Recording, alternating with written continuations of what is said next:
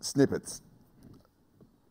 This is just going to be a fundamental introduction to snippets. Tomorrow we'll get on to the more heavy-duty stuff, which will cover things like that median barrier that Pete just showed you how to do. That's a completely outdated way of doing it. I've got much better ways that you can wrap up in snippets.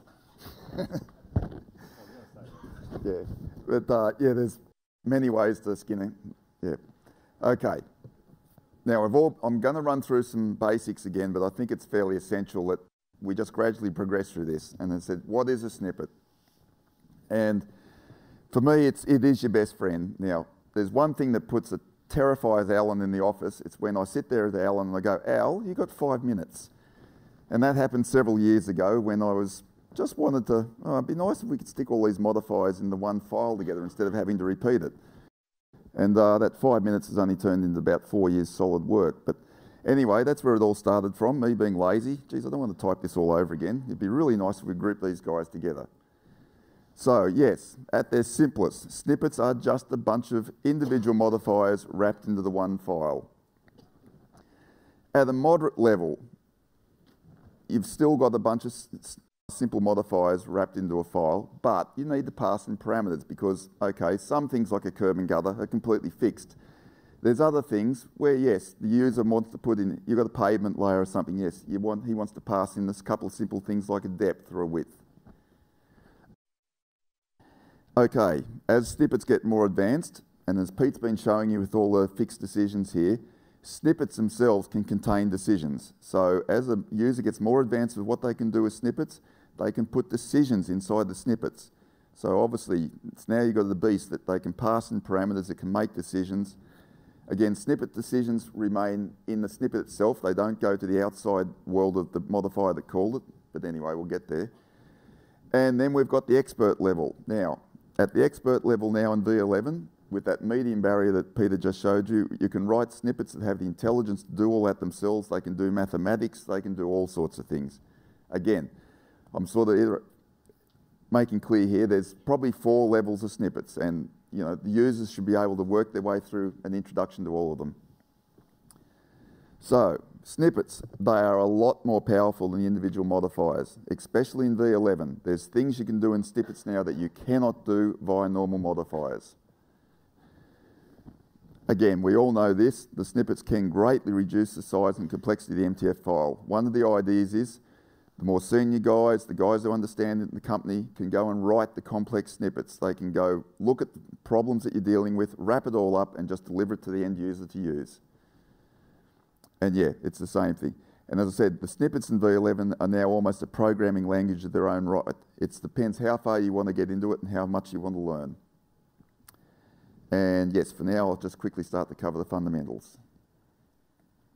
So, snippets are all about the text file. I imagine in future versions we will get a better interface and more GUI, but at the moment it is about the text file.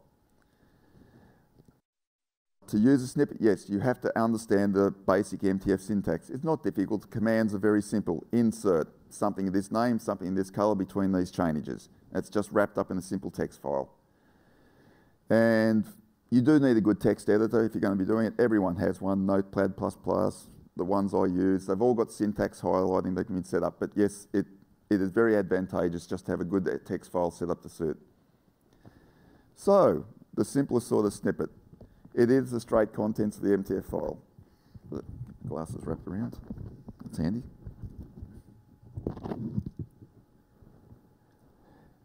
The simplest snippets are the contents of the MTF file. In this case, we're inserting a string ESL. It's red, it's 1 metre wide, and it's at 3%, and it goes from the start to the end of the reference string.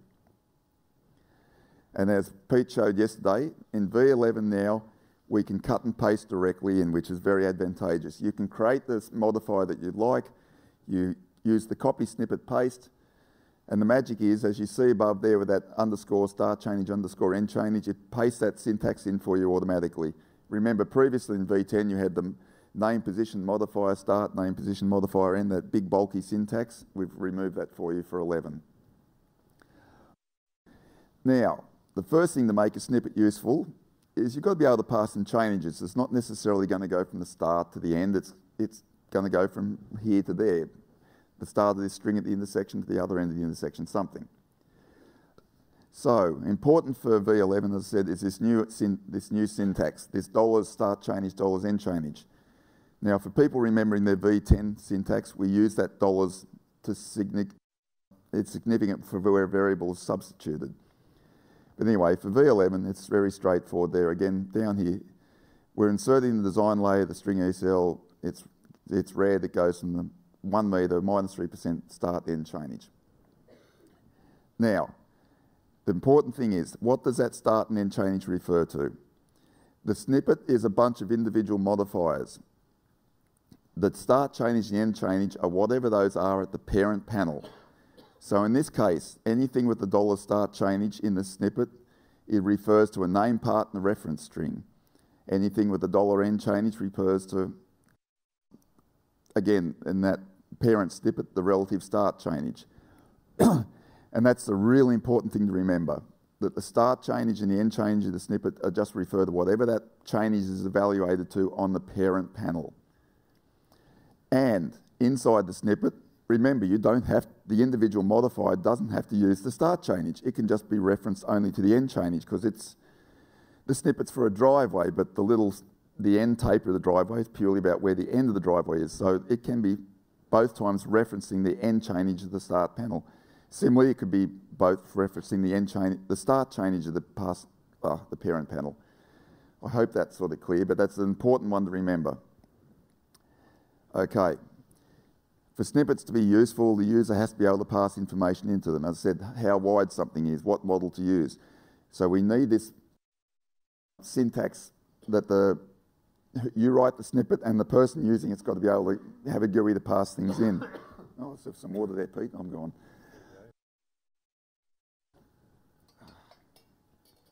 That's what you get for shouting at the pub at people for an hour the previous night over the noise.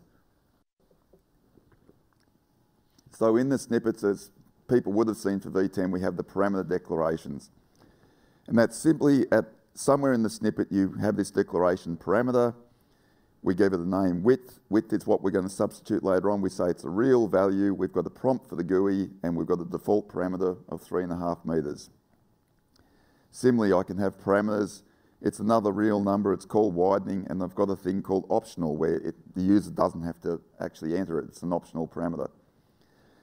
Now again, in the snippet itself, as we see here, we've got insert, edge of pavement, it's red, and we've got that dollars width.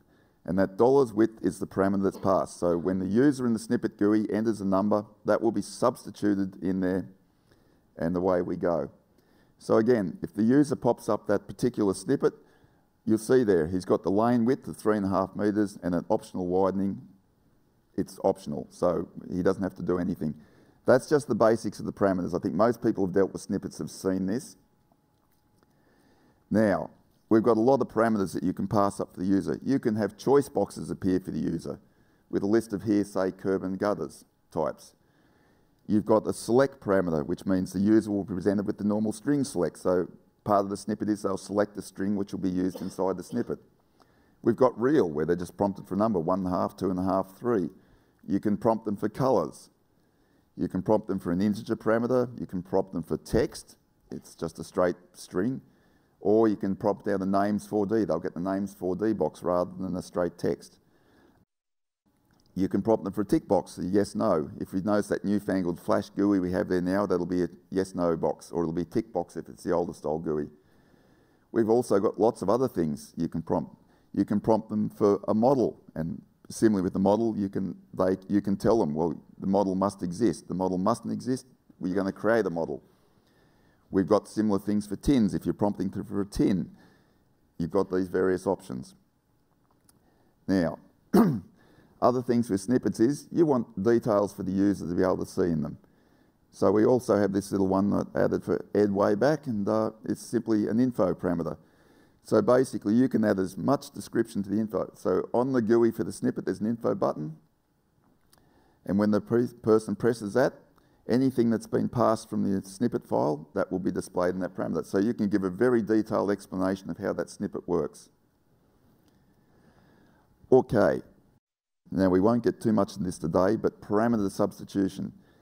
In V10, you had that syntax there. with the dollar width. That meant that in the GUI where the person entered for that particular one, he entered the width of 3.5 metres, that would be substituted.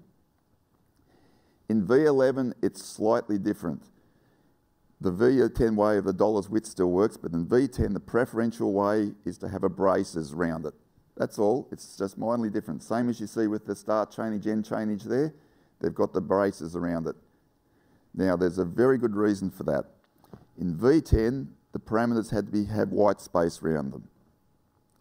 In V11, we can allow these things to be concatenated together, and this becomes very important later on. So as you see there, insert, EP, but then it's got the dollars, so it's all embedded into one. So depending if you've got a choice box up there for left or right, that becomes EPL or EPR. You couldn't do that in V10. We had to have white space, so this is the significant difference with 11.